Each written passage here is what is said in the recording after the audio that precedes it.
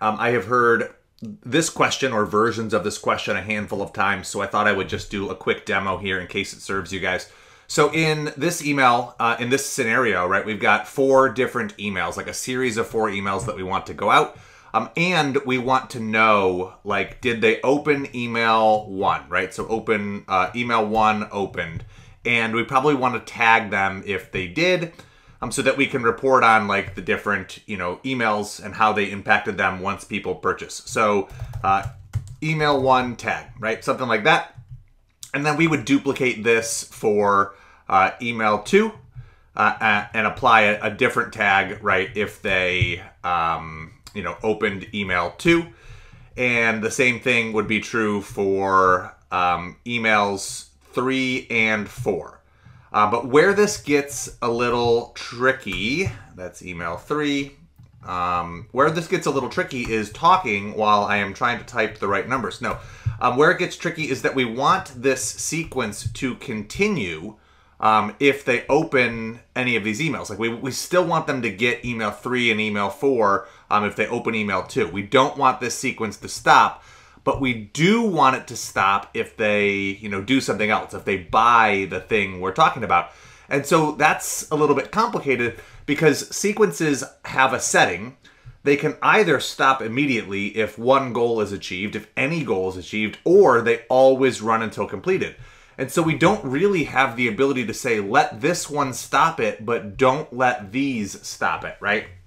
So here is the solution I'm going to recommend. It just requires like structuring your campaigns, thinking about your campaigns slightly differently. Okay, let's see if I can delete some of these lines. I put them so close together I can't tell what I'm clicking on. And one more time. There it is. Okay, so the change is instead of having email 1, email 2, email 3, and email 4 in this sequence, we're going to remove those, right? So you can leave the timers there, but we're going to put those emails in their own sequences here. So this is send email 1.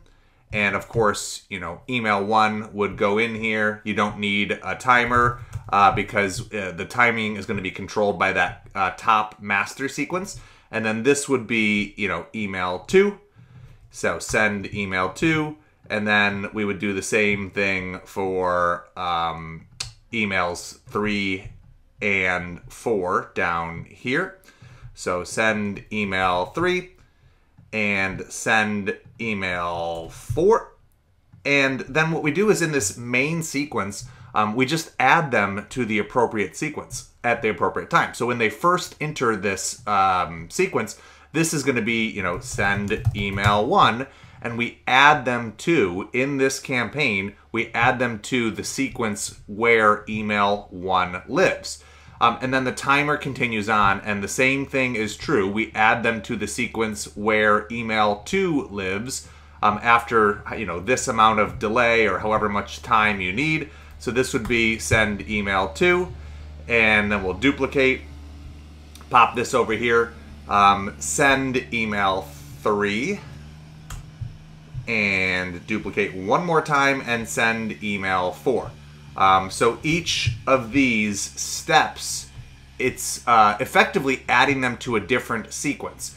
And then why this works is that the actions are broken out as they are tied to just that individual sequence. So as email 1 is sent, if they open it, we can, raise that tag or apply that tag. As email 3 is sent, if they open it, we can get that tag.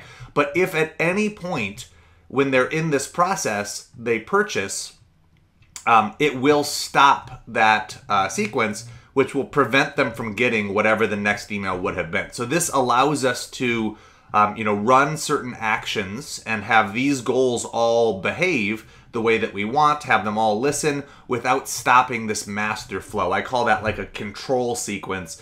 So the emails aren't actually being deployed in the sequence, but the contact is scooted off into or teleported over into the appropriate sequence based on the timing that you have set up between those steps.